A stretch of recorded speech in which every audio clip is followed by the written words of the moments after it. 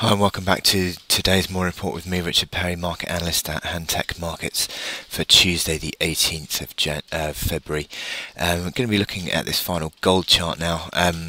We've been talking obviously recently about this huge run higher in gold, and we've seen the first sign now, maybe overnight, of a bit of a profit taking that saw gold peak to a new high, and is now amid the prospect of an outside day, having fallen below yesterday's low. So you've got that on the daily chart.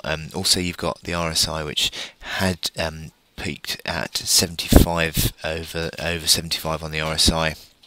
It's now falling back towards that 70 level, which would mark, if it fell below that, a crossover sell signal. And also you've got the stochastics, which are rolling over and have crossed as well. So maybe signs of a bit of profit taking, which could take a bit of steam out of this run higher in the gold price in the very near term. If you look on the intraday chart, you'll see that a little bit more clearly.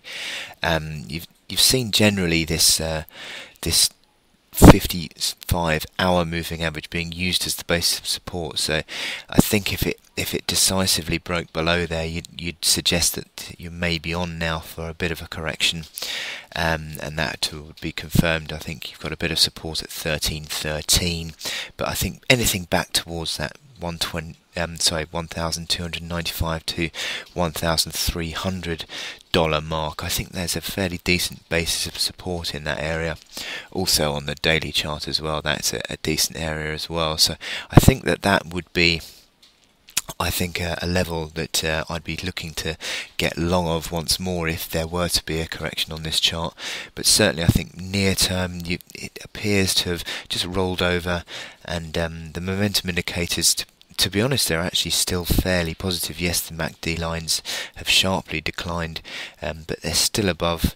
Certainly if the red one can turn back up again, the leading one can turn back up again, I think it would suggest that it would be pushing higher again, and that back into bullish configuration.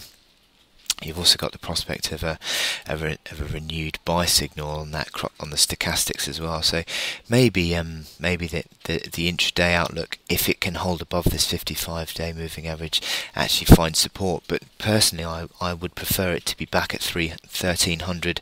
I think that would be a nice unwinding of this recent rally higher.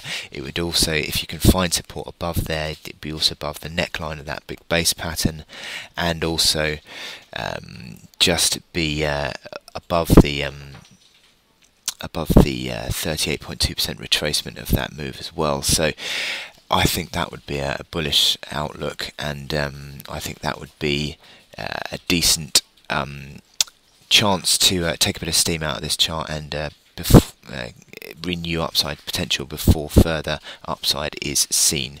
Anyway, thank you very much, and I hope you have good luck in your trading of gold today, and I will speak to you tomorrow. Thank you.